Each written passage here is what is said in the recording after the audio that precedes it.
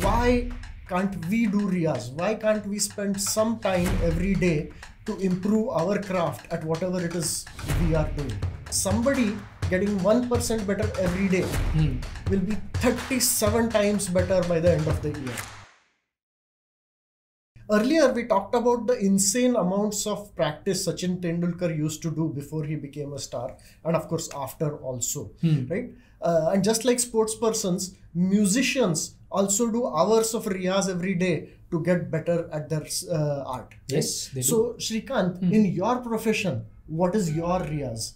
I am not a musician or a cricketer. What Riyaz can I do? There is no Riyaz. Right. So that's where we go wrong, right? Why can't we do Riyaz? Why can't we spend some time every day to improve our craft at whatever it is we are doing? How? What? There is a concept called deliberate practice, which is what today's episode is about. And the basic idea is that if you do the right kind of practice for a long enough time, you can pretty much become an expert in anything. Okay, that sounds interesting. Go on. So, before I explain what deliberate practice is, let me give an example. Okay. So, a psychologist, Aubrey Daniels, gives this example. Imagine two players practicing basketball.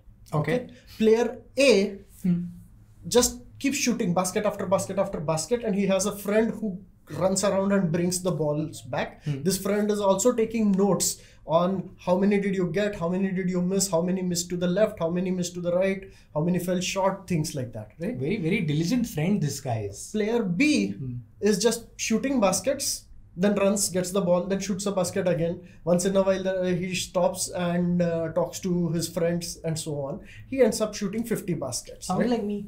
Which player is going to end up a much better basketball player? Definitely not player 2, because that is how I used to play whatever sports, and I definitely didn't become a sport person. Player A. Right. So that is deliberate practice, right? Acha. One is focus. You're not getting distracted by other things. Okay. Second is that there is an external person like a coach or a guru who is telling you what you're doing wrong. We are pretty bad at seeing what we are doing wrong ourselves and pretty good at seeing how others are making mistakes, right? That's true. Third part is measurements, right? Keeping track of the different mistakes you're making, how many you're making, and so on. And the fourth part is that once you get good at a particular level, you move on a level higher, start practicing the next level of skills, right? So like leveling up in a video game. Yeah, I was just about to say that. Leveling up. Right.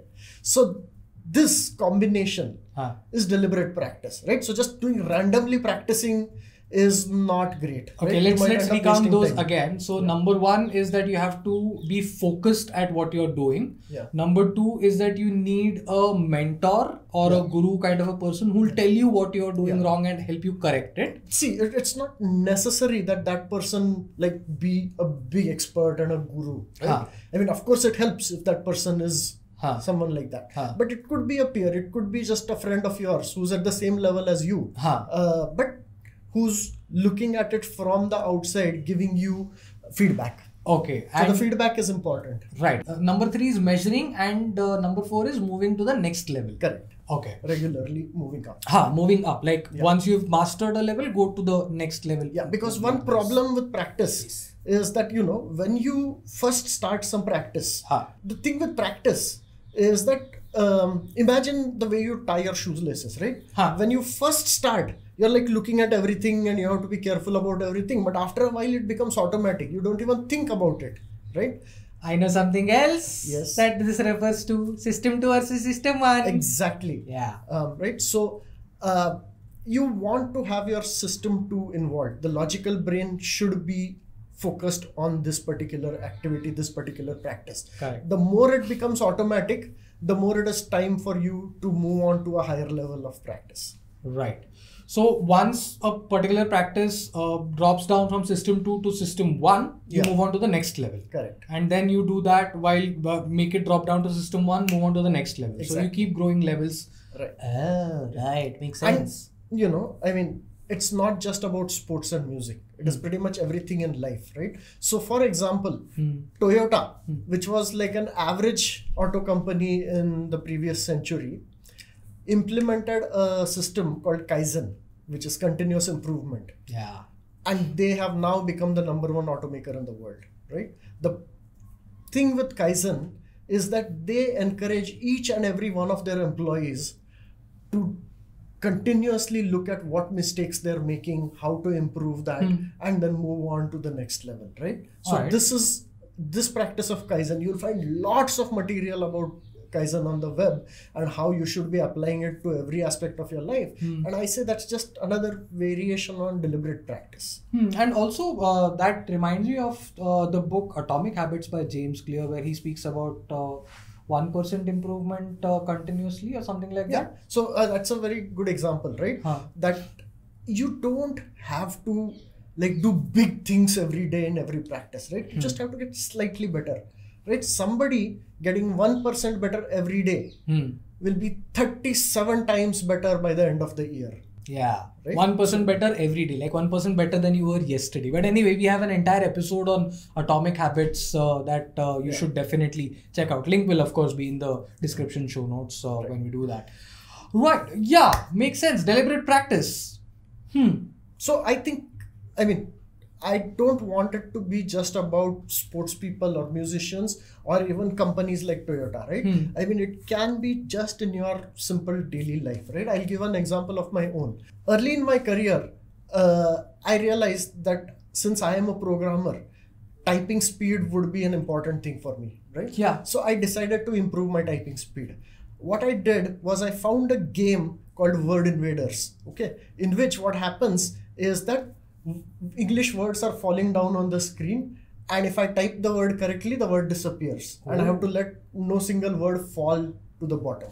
Oh, this reminds me of those old 80s style Space Command kind of games. And in fact, it was copied from Space Invaders. Okay. I Space played Invaders, that until my English word typing became really good, right? 100 words per minute or better. Then I realized that doesn't help me with writing C programs, which have lots of squiggly brackets and dots and equal and this and that. So I hacked that program so that instead of English words, snippets of code show up. And so that's how I learned to improve my typing of all the other symbols also in programs, right? So much mehnat this guy does. Even today, I do deliberate practice, right? I have an app, Anki, on my phone with which I use to learn new things. This is something we referred to in another episode, spaced repetition memory. Check it out. Check it out. Spaced repetition, Anki. Deliberate practice. Everyone should be practicing deliberate practice to improve themselves. Practicing deliberate practice, okay? Yes. That's actually, it sounds funny, but you have to practice doing deliberate practice. It actually is right. That sounds weird. But so can I do deliberate practice and become an expert in anything I want? Mostly yes. Okay. There are some limitations, of course, right? Genetics does play a role. I mean, if you are 5'3", you are not going to become a basketball star. Unless you're Muggsy Bogues. I remember that from spaced repetition. Yes, there are exceptions to everything, but to a large extent, some things are out of reach for you. But the large majority of things, especially things you are interested in, which you want to do, are within reach with deliberate practice. It is just that, as we talked about in effort shock, is that the amount of effort needed is far more than what you might imagine if you didn't have a clear idea, right? So as long as you're willing to put in the effort, you can become really good, right? But it also means that you can't do this for everything. You can't put that much effort into like 6 different things. You think about what you want to do in life, pick the 1 or 2 or 3 things that you really want to become good at, and then do deliberate practice of those. And then other things you chill, relax, do it for fun. So this basically is telling me that I am at a disadvantage if I don't do deliberate practice as compared to somebody else who is doing something like Riyaz. Absolutely, right? I mean, you play guitar for fun, the other guy studies guitar 2 hours every day. Who's going to become a great guitarist? But it becomes work at that point in time. That's what I said. two things that are work, right? Achha. As we learned in the dip, another episode. So many episodes being referenced in this one. Yeah.